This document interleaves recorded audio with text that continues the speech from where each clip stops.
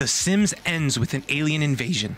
Have you ever noticed the wild differences in each console version of The Sims 2? On the Nintendo DS, you're a hotshot hotel tycoon dealing with bookings, room service, and angry guests. On PlayStation 2, life is a never-ending quest for social ascension and a penthouse view, while the PSP version focuses on narrative-driven minigames. But the real intrigue lies on the Game Boy Advance, where a surreal TV show version of Strangetown takes place. Here, Tank Grunt, a burly teddy bear of a man, is seen in various episodes combating the threat of an alien invasion.